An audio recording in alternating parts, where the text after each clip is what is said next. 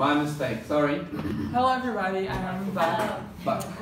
Yeah. Today I'm going to talk about the law of attraction. Have you ever heard about it? Oh, interesting. Yeah. Laura. Law of attraction, yeah. As you guys know or not, there are many laws in the world, such as the physics laws, I don't know, the law of polarity, the law of gravity, Newton's laws. And this is one of the laws, even though you don't believe it, it will still happen. It's not a religious thing, so forget it, I'm not going to talk about any religion today. It's something that happens in our world, and it's about energy. It's a belief that positive or negative thoughts could create your reality. You can use it in your favor if you want. It's not just about thoughts, because if you want to create some situation in your life, for example, I want to go to Australia to study English. I don't have any money and I don't speak English and I don't know anybody from Australia. For example, it's an impossible dream. You think about it and then you have to decide what you really want, and then you're gonna start to think about this dream or this thing that you want to co-create. Co-create means that you're gonna create a situation in your life based on your thoughts. It's simple, but it's not easy, but it's natural, something that happens all the time, even unconsciously. But it just happens if your thoughts have feelings. So for example, if you want to have a lot of money, it doesn't matter if I just think about money like, I want to have a lot of money, I want to be rich. You're not going to be rich. You're not going to get rich just thinking that you want to become rich. You have to feel the energy, you know, of the money. You have to feel that the opportunities in the world are coming for you, and then you're going to get it, and you're going to do it, and you're going to become rich. So it's really interesting because you have to develop your skills in it. And for example, if you want something, for example, I want to be rich. You have to feel like you already have it. So you have to feel that you already have all the money you want, you know? And you have to also feel grateful. This is the key for the law of attraction, gratitude. So if you're feeling gratitude about what you don't have yet, but what you want, you're gonna get it for sure.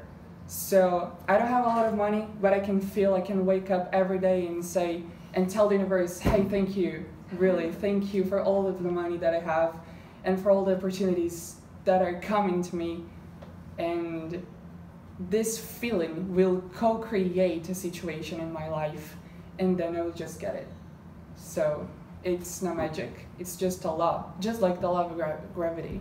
There are some important things about the law of attraction that you should be careful. You have to be positive in your wishes, and you have to be specific. I'm gonna firstly talk about the positive thought. So for example, if you want a lot of money, you won't ask the universe, I don't want to be poor. You can't say don't, because the universe doesn't understand the word don't, the word not. The universe is not positive and not negative, but it just flows as one thing. So if you want to have a lot of money, you have to say, I want to have a lot of money. I want to be rich, instead of I don't want to be poor. Because if the universe doesn't understand the word don't, the universe will understand that you want to be poor, you know? So you have to be positive on the situations that you want to create. And another thing is that you have to be specific. So for example, I want to be rich, and that's it. I want to be rich. And then suddenly you get a lot of, I don't know, health. You become a really healthy person. So you're the healthiest person in the world, and that's why the universe understood as richness. Yeah. So you have a lot of health. So you didn't specify it when you said that you wanted to have a lot of money.